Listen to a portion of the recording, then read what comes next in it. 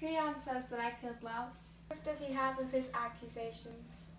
He sent a lying prophet to me. Listen to me and hear that truly humans have no control of prophecies, for I have proof. There was an oracle that came to Laos and said that it was his fate to fall victim of his son's hand, a son born to Laos and I. But you see, the king was killed by foreign robbers where 3 roads met, as far as we know. And for the son, before he was 3 days old, Laos had pierced his ankles and left him by other hands to die. So you see, there's no way that Apollo's prophecies were true, so don't spend so much time worrying about it.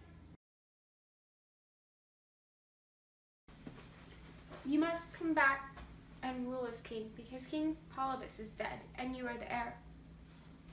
I will not, for fear of fulfilling the prophecy that I shall marry my mother and kill my father. Because of that, I will not go home until my mother is dead. There is no need to fear the prophecy, for King Polybus is not your father, and his wife not your mother. You were abandoned by your parents, and they took you in as a child. How can this be? I must know who my parents are. I have to find them. It is because I wish you well that I give you this counsel, and it's the best counsel.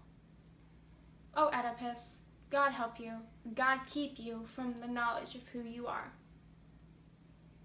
O Oedipus, unhappy Oedipus, that's all I can call you, and the last thing I shall ever call you.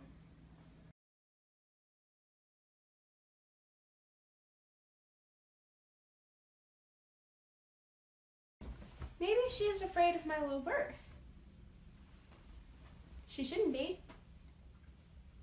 Even if I do prove a slave, my mother a slave, my father a slave, she will not be proved a slave. I believe this is the herdsman we're already looking for. I must go seek him out.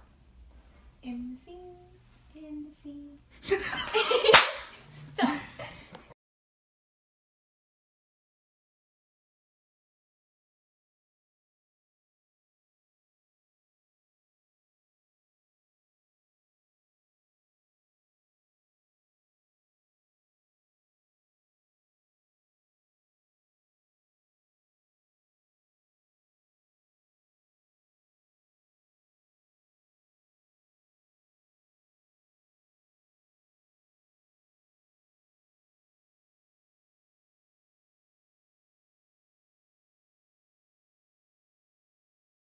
And the last thing I shall ever call you.